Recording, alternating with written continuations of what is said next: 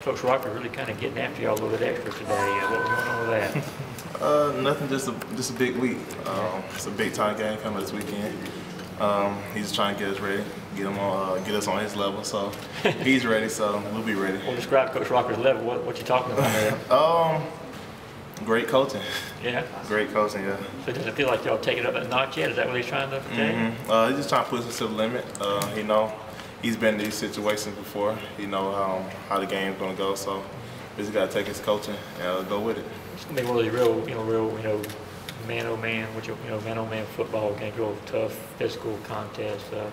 You like those type of games from a defensive lineman's perspective? Most definitely. Most of the focus is on the defense and offensive lines. It's not about how good you can throw the football around. It's about who can move who. So as a defensive lineman, I love those type of games. Do you think this game is really going to come down to, simple as whoever wins the line of scrimmage battle is going to win this ball game? You think it's as simple as that? Most definitely. Yeah. Explain why. They want to run the ball. We want to run the ball. So whoever wins the line of scrimmage is going to win the game. So that's one thing we got to do. Did you see this Alabama offensive line as the same old Alabama offensive line that's been as good as they have been since Saban got there? Most definitely, they have great competitors on the team, great talent. They're in the SEC as well, so they're going to come to play. We got to come to play. When you see them block for their backs, Henry and Drake, how well have they been able to do that so far through your film study? They do it very well. That's what they do. They run the ball, and occasionally they throw the ball, but that's their bread and butter, run the ball. So we got a big task on our hands.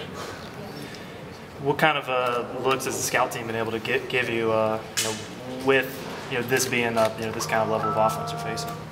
Great looks. We have a lot of great players on the scout team. Was doing a great job and getting us ready for this week, so we should be ready. I understand Tate Crowder's kind of playing the role of Derrick Henry in the scout team. How's he been doing? He's doing good. He's evolving each and every day, and each week he's getting better. So we're glad to see that. Just kind of speaking along those same lines. Obviously Nick Chubb and Derrick are different size running back, that type of thing. But having to go against Nick and camp and all that, does that at all help you guys prepare to take on somebody like Derrick Henry? Most definitely. Nick is a great competitor.